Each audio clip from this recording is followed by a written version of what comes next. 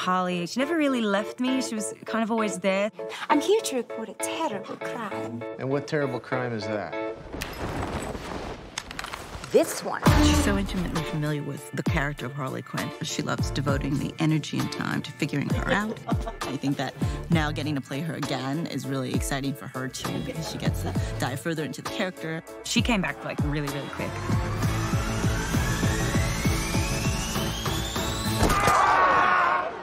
She was like ready to go through. I met with Margot in the summer of 2015. It was a morning meeting on like a Wednesday. And when they were like, can we get you a tea or a coffee? We both were like, yeah, are you gonna, yeah, I could have like a mimosa or something. And I was just like, I love this chick. She's not really like cookie cutter playing by the rules.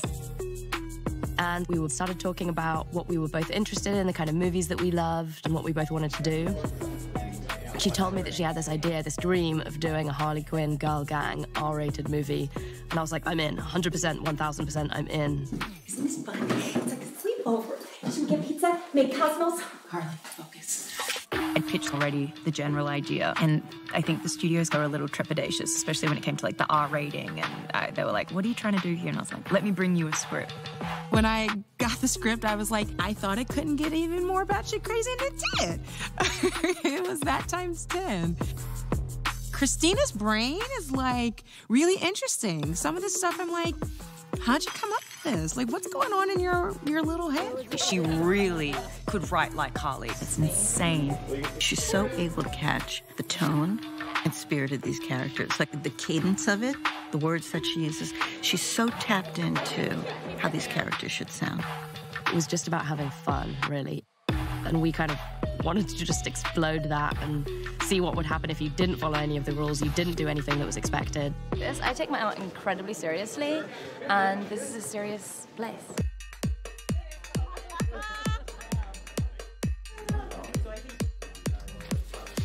You know, it was the desire for us to entertain the idea of a younger filmmaker, somebody who could bring a very unique point of view to this world.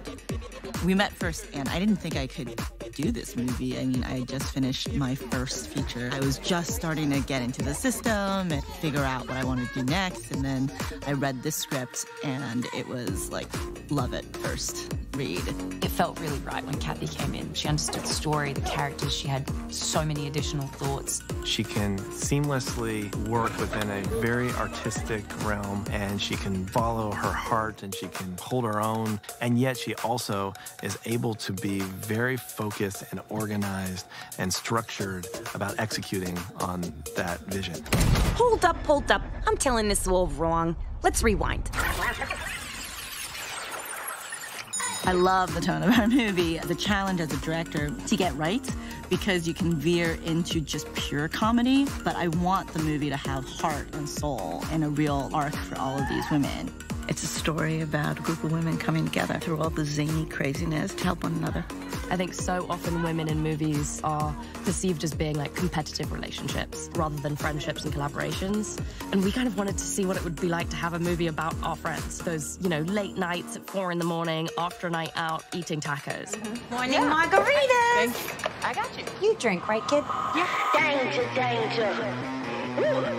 There was more women in front and behind the camera, for sure, than any movie I'd worked on. Telling a story about a girl gang, it's always helpful to have a female perspective. It's a lot of really talented, smart, completely unique individual women.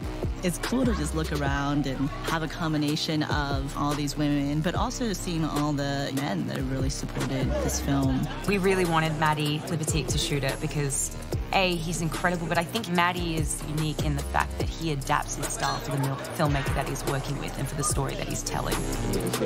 He and I just immediately got along. I think we have very similar aesthetic taste. He was just brilliant at providing this color and energy and kind of visceral experience that we wanted people to have.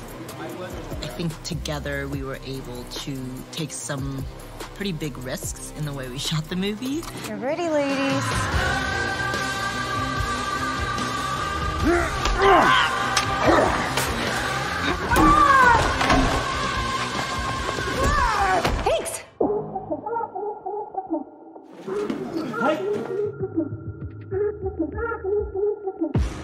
action is super fun. It's grounded. All the women have different styles, and I wanted to keep it there. I love working with Jonathan Eusebio, our stunt coordinator. He's amazing, and his guys at 8711. Jojo's a super pro, and he's so able to do so many different styles of fighting, and has really been able to kind of build it out and take it way beyond anything I could have imagined or put on the page, and give them each flair and character and personality that comes across.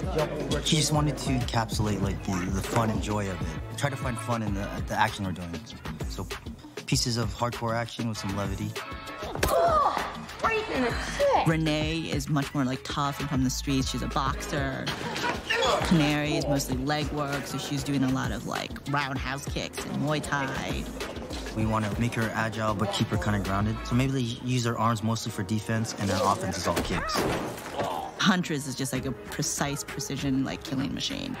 We taught a little bit of judo, a little bit of jiu-jitsu, a little bit of karate.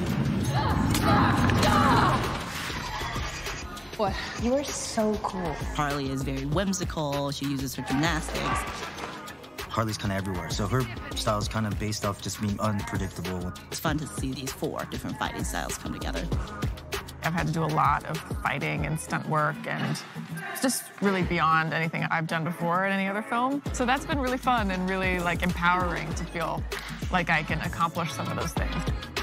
My body has definitely transformed and taken a little bit of a beating. Those stuntmen, they were fantastic, and they were so supportive. I remember JoJo and JB go, hit him. And I go, what? No, hit him. I said, and he goes, no, hit him. And I was like, ah, great, now that's how you're gonna do it. Oh! Now take that guy like, That hurt? No, you didn't touch me. I was trying to sell it. Sell the punch.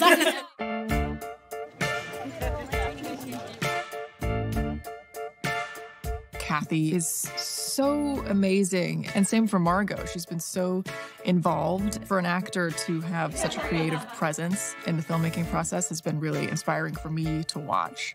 This whole thing really was born out of her desire. All right, you're gonna bring it. She has been, since day one, kind of the beating heart of this project that brought us all together. This movie owes so much to Margot. This has been a very personal journey for her, I think. It's been many, many years in the making, so I feel very honored to be a part of that. I feel like there was just so much I still wanted to explore the first time round. Just so wasn't done. And so I'm really happy I got the opportunity now. That felt pretty great.